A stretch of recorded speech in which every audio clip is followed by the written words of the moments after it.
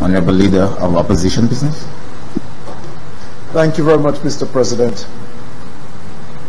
I'd like to stand and give my support for any relief,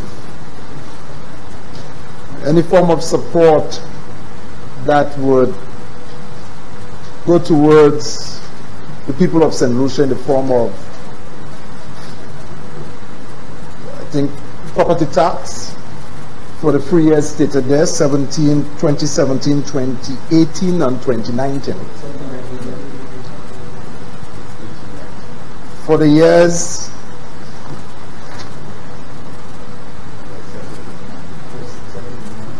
17, 18, and 19. And therefore, the government business need to consider that this year is included. And based on your contribution earlier on, you said that they need to pay taxes. So it is for this year. So, yes.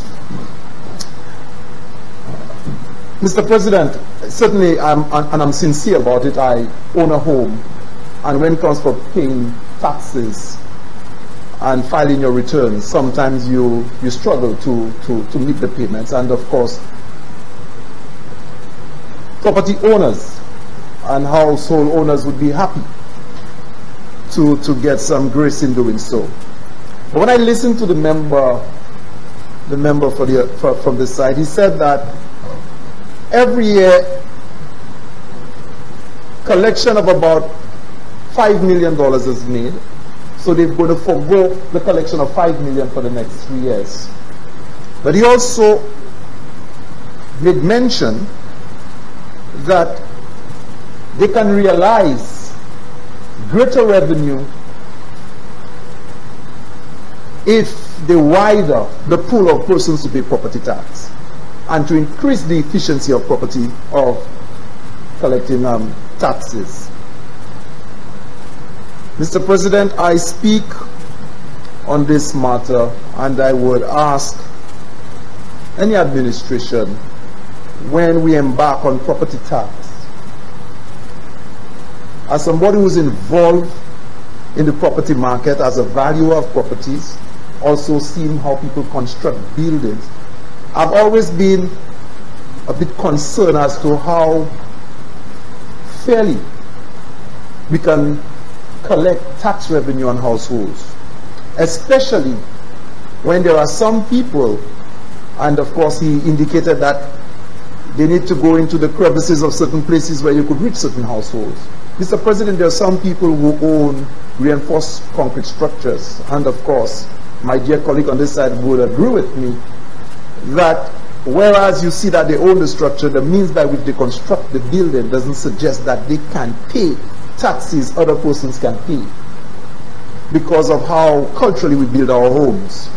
And therefore, there will always, if this thing is not taken into consideration in a way that is socially responsible, when we embark on putting the efficiencies in place and not considering everything that needs to be considered, we could be hard on persons who may have homes, but through sweat equity and other arrangements, and just apply a taxation on them. So I was about to ask the question whether the objective of this is to prepare and to have a more efficient mechanism for property tax as against giving relief to property owners, because as he indicated, that is only approximately $5 million annually that is currently being collected from property tax. So I support this. I think a number of homeowners would welcome the idea of having the relief for this year, next year, and the year 2020, 17, 18, 19. Of course, I welcome this. But I'll tell the minister, the government, the leader of government business, as the professionals speak with you on the issue of property tax, evaluate and consult the property professionals There is the Organization of Quantity and Valuation Surveyors. There are construction professionals. Well, you're offering me a job. No. I'm saying that it's important that we do this consultation because I've had to value properties for relocation purposes, Mr. President. For example, when we did Rosedam, persons from Tetchime into Bel Air. And the assumption, it's easy to make an assumption that the fact that somebody have a concrete structure, that their well-being and their ability to pay for certain things is of a certain standard. And sometimes when the professionals leave to assess, persons are slashed based on one standard or one approach across the board, and sometimes it's unfair.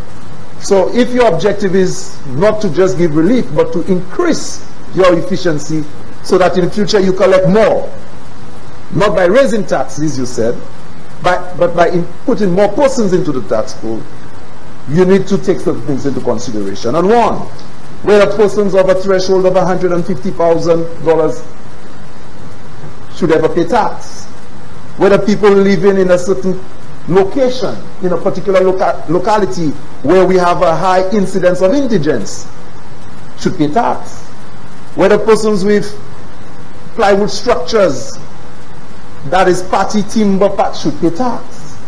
So a lot should be considered so that when you are being efficient, you are also being socially responsible. But we support any initiative to give relief to the people of St. Lucia. Thank you.